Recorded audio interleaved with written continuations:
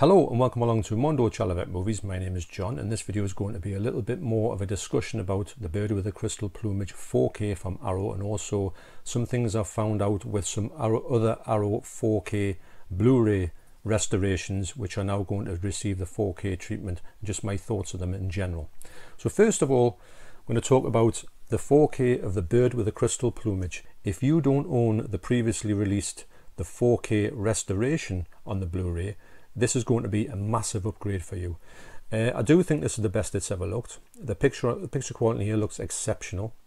The colours, obviously the HDR matters a lot and it makes this movie look like it's never looked before. We're going to talk mainly today about previously released 4K restoration box sets. Now, this one here, I've got to say, as a box set, it's got everything it would want. If you're going and haven't bought a box set from Arrow before and you want to get the best of the best, this one is absolutely brilliant. But if you're upgrading from the previously released 4K restoration box set, which I have here, which looks absolutely amazing, and the box set itself is the same as that. It's high quality, it just looks exceptional. The upgrade from it is not going to be that much. And I'll tell you why, because a lot of the things in here, you have got a poster in here which is slightly different. You do have R cards in here which are exactly the same apart from the back of the R cards. You do have a booklet in here which is different, but in general what you're getting, the extras are exactly the same, which was very disappointing actually when I looked into it. I thought you were going to get two extras which were new, which weren't on the previous Blu-ray. All the stuff on there is exactly the same as on the 4K. So I find that a little bit lazy, if I'm honest. And I'm not taking anything away from Arrow. The 4K of this does look amazing. But the upgrade, when I put this on my 4K player to this, is quite close. It's a lot closer than I thought it would be.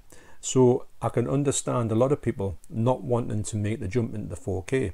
So that leaves the question, what next for the other ones that are going to be upgraded to 4K? And I'm pretty sure most of these I've got here will see the 4K treatment because they do have 4K restorations. I'm going to go through some box sets I've got here and I'll tell you the ones that I think would be not that much of a great upgrade, ones that I'm definitely going to go for, and ones that I'm not going to touch at all. And I'll tell you the reasons why I'm going to do that. So even though it's not actually out yet, I can probably say the same thing that I've said for Bird with a Crystal Plumage for this next release, which is Cat o' Nine Tails. Now, what I did was, and I do think that I haven't looked at any of these box sets on my 4K player. I haven't done that at all with these movies, but I did do these with this one and also Deep Red. I'm guessing, though I don't know, that the extras are probably going to be the same. I must admit the picture quality on here is really nice. It's better than Bird with a Crystal Plumage Blu-ray. So I'm going to say that the 4K on this one will look exceptional. So what I'm going to say is, if you've got the box set for this, which I have, I don't think there's going to be that much different apart from the case, maybe the booklet, probably the R cards are the same, and the poster might be slightly different. So therefore I'm faced with a bit of a quandary. Do I actually upgrade this? Well, I've got to say the Bird with the Crystal Plumage, Cat o' Nine Tails and Deep Red are one of my three favourite Argento movies, so I'm definitely going to do the upgrade on there. But I'm left with the sort of box set on the Blu-ray, which is basically quite as much the same as the 4K. The same being said for Cat o' Nine Tails. So that's where the quandary sets in. Now, I'm going to probably end up owning, because I don't know what to do with these. I don't know whether to sell them, although I do like them. If I do sell them, I can't get them back cheap, or maybe I can get them back cheap now that the 4K has come out. But bear in mind, the 4K editions on the special editions only have the 4K in the box. They don't have the Blu-rays or the DVDs like this set does and the Bird with the Crystal Plumage does. Next up is Deep Red. Now, this is my favourite Argento movie, so it was a no-brainer to go and get the 4K version of this. Now, I put this on my 4K player and I'll tell you what, the picture quality on here is stunning. The sound is absolutely amazing as well. I mean, I love the soundtrack on here. On this version and on the other version, the 4K version, you get the two cuts of the movie. On the standard edition release of Deep Red, you only get the longer cut, which I find to be not as good. I think there's a lot of things in there that don't need to be in there, and the pace is a bit ruined by it. The shorter version is much better. So this one here, it's got both cuts of the movie on. It's also got the soundtrack on, which is exceptional soundtrack. It's one of my favourite movie soundtracks of all time. So when I ordered my version of this movie, I did get the limited edition box. So I thought, well, I'll get something a bit different, a bit special. This leads me to think, is this box going to be completely redundant? And I know that this one's been going for absolute crazy money. I don't know, that's another one. Do I sell this or not? I do like this box set, although it's not as hard as the other ones. Actually, it's not as hard as them ones. I know that the deep red box, the new one, will come with that hard box. So for me, this is a better upgrade for packaging. I don't know what the extras are going to be, if they're going to be different with R cards and such like. I think the R cards are the same actually. The picture quality, I know these would be better on the 4K, but don't forget that you might not be getting as many discs in the 4K, so this might be one that I might keep as well, because of the fact of the extra discs it's got in here. If it's only got one 4K, it might have two 4Ks actually in the new box. So that's another one that's close in the overall package. I think I'm not getting that much of an upgrade, but I am happy to upgrade those three because they're three of my favorite Argento movies of all time. So these three are essential upgrades to me, although you will be left with a box set that is incredibly close to the other ones, the 4Ks. I do like them that much. I think it comes down, if you love a movie, then you're going to go for it. Now, the next thing is a movie that I do love and I'm not going to upgrade. Now, this is the 4K remastered The Thing from Arrow. Now, I know that Arrow aren't doing a 4K version of this movie, but this set is stunning. Now, I was tempted to order the pre-order the really good version of The Thing that's coming out now, but I thought, you know what it is? I've got all the stuff in here. There's nothing else that I really want in the way of packaging and all that. I'm just going to get the standard version of the 4K, because the 4K is really the disc that I'm after. The rest of this stuff, all the extras will probably be on here. There might be a few extras on The Thing, but for me, do I really need more packaging of The Thing? I bought this movie countless times. This was going to be my ultimate edition, and like I say, it's one of the best editions that I own.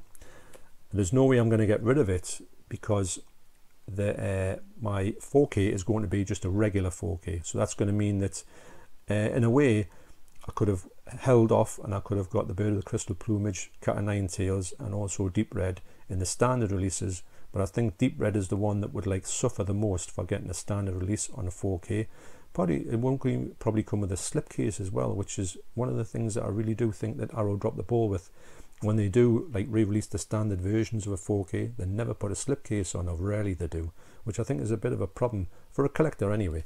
So yeah, The Thing, although it's an amazing package, I will, and the ones that they're releasing are amazing, I will not be upgrading, because I think that this is going to be too much of a unnecessary double dip. Now, there's another movie here that comes in a spectacular edition, and it is Phenomena.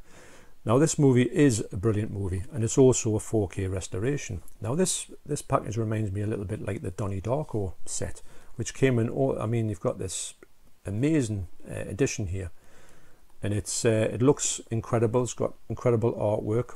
They've done a great version on the two movies on here. Now, I would imagine, although it's not been talked about yet, I would imagine they would do the same with Phenomena. Now, will they release it in the same way in the box set? I don't think they will. Or they might do. They might split it up into two boxes like they've done with this one, or two discs. I do think that, for me, and I don't know if these are available separately. I don't know if the Creepers version is available out in the wild. I don't think it is. I think you only get this when you get the regular version of it, and you don't get the booklet, obviously.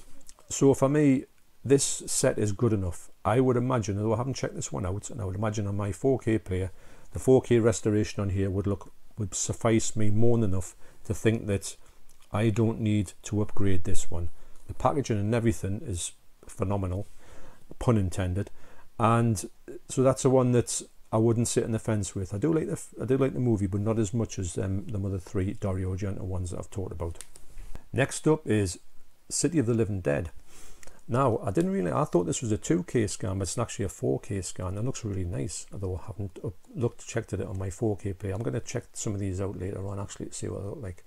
Now, this is one that I love this movie, and I've got a lot of Lucio Fulci movies on 4K, and I would imagine that this 4K would look stunning on 4K. Now, this is one that I will definitely, even if the packaging is exactly the same, I will definitely go for the 4K on City of the Living Dead, if they even own the rights to it now, because I would like to think that I would own all of Lucio Fulci's great films, minus The Beyond, in 4K.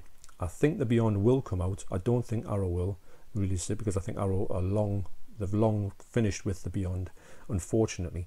But I would like to think that the Beyond would come out. But The City of the Living Dead, for me, is a movie that I think desperately needs a 4K just to bring it up in line with the other ones. I would love Blue Underground to release it. Will they? I don't know if they will. It is getting some sort of attention in the States, but not by that company, strangely enough. So yes, this would be one that would definitely upgrade. Now, speaking of ones that Arrow have done a good job on, is Demons, and I'll tell you why. Because Demons is a 4K and Demons 2 is a 4K. Now what they did was, instead of having a 4K remaster on the Blu-ray, they had this Blu-ray here, which was decent, but it wasn't that great. It wasn't as if you thought to yourself, oh, this is the pinnacle of it. Even when I got it, I thought, yeah, it could be better. So what they've done is, they've went back to the original negatives and they've done a stellar version. This is one of the best 4Ks I've seen. Now this is what Arrow should be doing with the box sets. They shouldn't be tackling ones that they've done recently and released as a 4K restoration on Blu-ray, because for me, you've kind of got nearly the best version.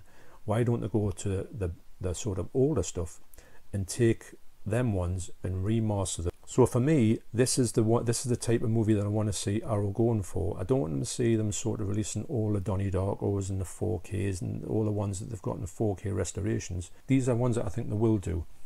I think they'll do Carrie, which is a 4K restoration. The set is stunning. It's one of my favourite sets. The artwork on here is exceptional. But I know it looks brilliant, and it does look brilliant.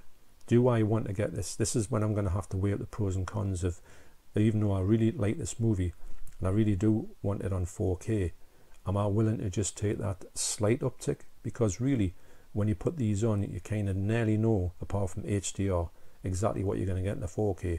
And you're going to end up with two good versions, but a massive double dip and an expensive double dip. Another one is Pieces. Now, I was really surprised to think that this had a 4K restoration. Honestly, I would never thought it was a 4K restoration. It doesn't look brilliant. I don't think Pieces would ever look brilliant. So for that reason, I'm going to stick with this box set for Pieces. I do think that this is the best version you're going to get. Well, best version I'm going to get for it. And that's going to suffice me. The movie's all right. I do have a good time with it. But I don't think that this one is going to see my personal upgrade to 4K. If it does, I'm only picking ones out that have previously been released recently-ish, in the last few years, with 4K restorations. Another one is, quite surprisingly as well, is The Hills Have Eyes. Now this movie doesn't look great with a 4K restoration. It's one of them ones that's quite grainy, and it's obviously being shot very cheaply.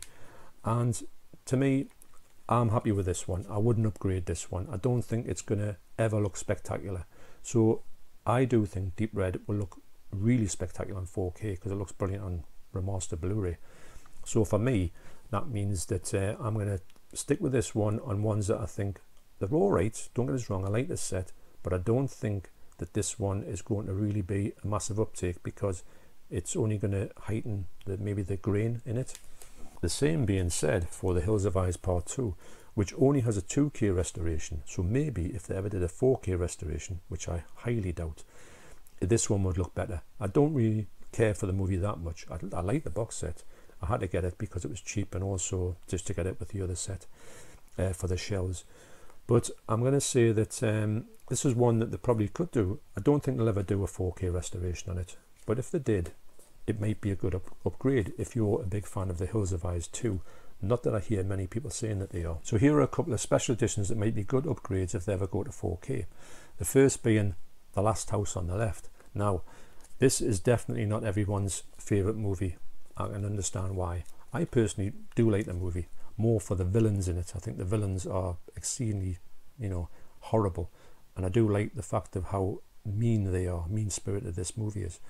I don't really like the content, if I'm honest. I just like the gang and what happens to them. So this one is just it's just a high definition Blu-ray, and I think it's not even a 2K. So for me, this could see quite an uptick, but then again, the actual film stock itself, I don't imagine it to be anything great. I don't think it was shot on any big budget. It's probably on 16mm. So I think that it's going to be one that you would get an uptick on it, but do you really want an uptick of something that's never going to look good?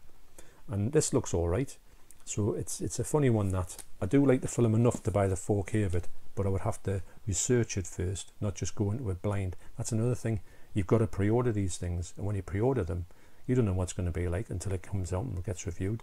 And it could be reviewed, Deep Red could be reviewed as one of the worst ever 4Ks, but you've already got it.